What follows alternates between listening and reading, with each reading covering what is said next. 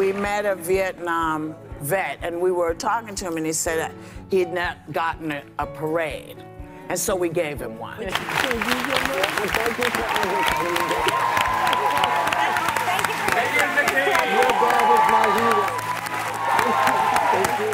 I never dreamed this would happen. And so you're sitting in the audience, and Megan notices that you have a U.S. Navy Vietnam veteran hat on, and she says, "Thank you for your service." Yes. And you said what?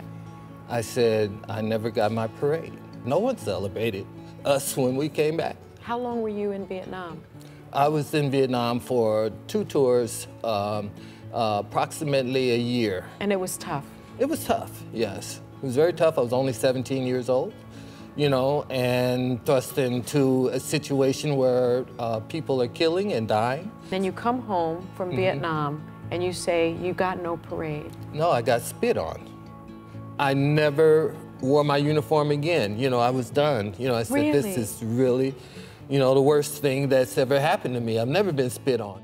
When you got your parade here, how did that make you feel?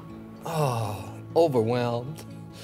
I cried, you know, and I don't You had me crying. I don't just cry for, you know, I don't cry on, you know, I'm not an actor, you know. I mean, I don't get that emotional all the time, you know, but that was the most emotional thing that ever happened to me. I love my nation, you know. I mean, and that's something that will never change.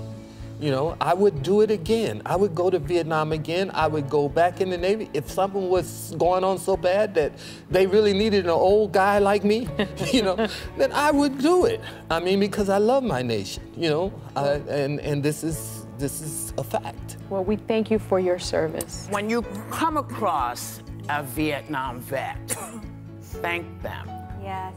Thank them. Stonewall Towery.